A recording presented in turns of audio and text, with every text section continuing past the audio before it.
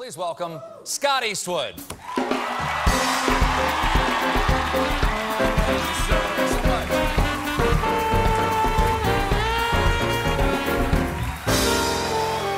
I think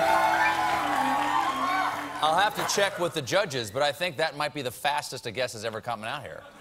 Yeah, that's a new land speed record for our stage. That's what she said. Thank you very much. Nice to meet you.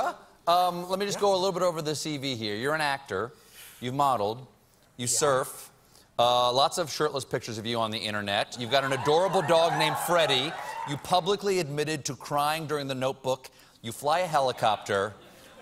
Are you auditioning to be the next Bachelor? Because that's the kind of stuff that people make up on a resume.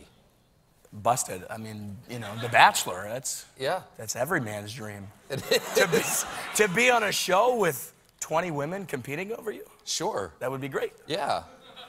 You know, a big old greased up meat slab. This meat slab? No, look at this. This is a fantastic picture. This is you and your dad on the cover of the new Esquire. Just hitting the stands right now. Thank you. Thanks. Did you live with your dad as a teenager? I did until I pissed him off, yeah. Yeah? Yeah. What's it like to piss this man off? Because he just has a look that would, like, sterilize a frog at 50 paces. What was it like to get in trouble with this fella? It's kind of like when you see him in Gran Torino say, "Get off my lawn," but with his hands around your throat. But only because he loves you, right? It's out of love. Can you give me the stare? Can you scare the hell out? Oh boy. That's it. The little head move too. The little head move says, "Did you notice I was looking at you?" Well, now you're in Suicide Squad, working with David Ayer, who you worked with before on Fury. Yeah. It was a great movie. Brutal movie to work on, I'm imagining. Yeah, I mean, we all, you know, not that brutal, not like actually going to war. No, but he runs like boot camps, like he physical does. and psychological torture. Yeah, I think he likes to torture his actors. I'm not sure why I came back for a second round of torturing.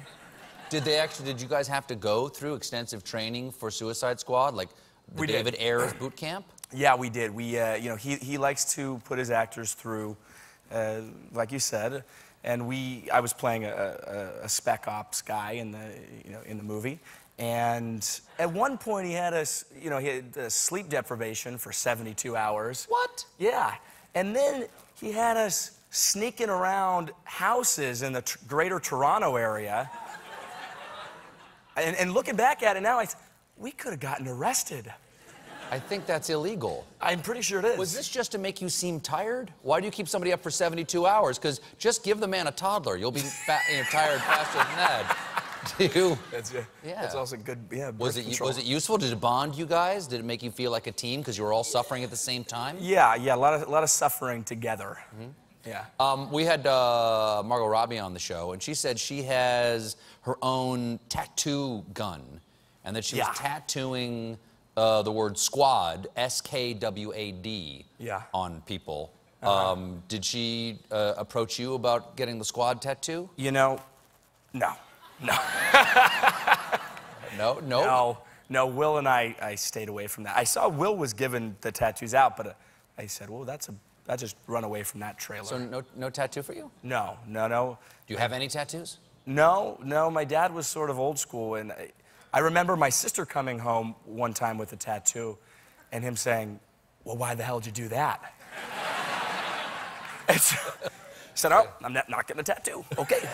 So this is your older sister? Older and younger, actually, now that I think about it, yeah. Mm-hmm.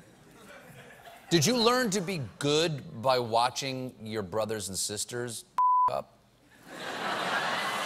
Because I think that's a great thing. Say that on air? I like no, that. I'm not allowed to say that. I actually I think what I did was I just up.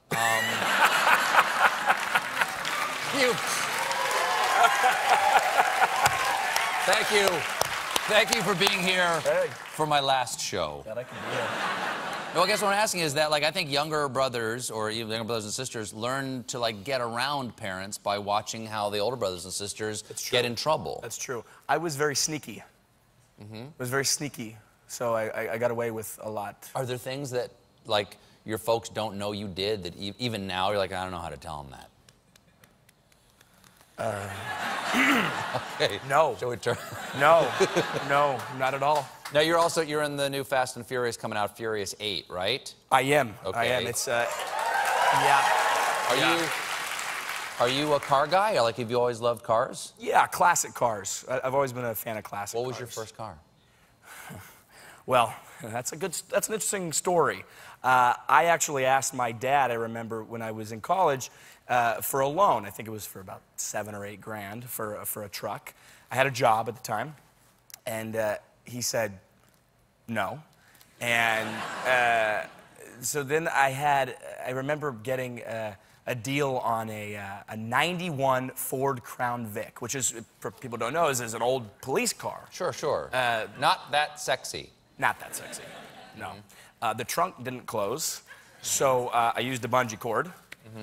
That was nice, you know, for dates. This is your first car? That was my first car. I had a 1978 powder blue Pinto. Oh. Yeah. Oh, nice. Yeah. Yeah, that's good. I got all the girls who walk by yours. Well, Scott, thanks so much for being here. Hey, It's thanks lovely for to having meet me. you. Yeah. Good luck with the new movie. Hey. Suicide Squad do is it. in theaters this Friday. Scott Eastwood, everybody. We'll be right back.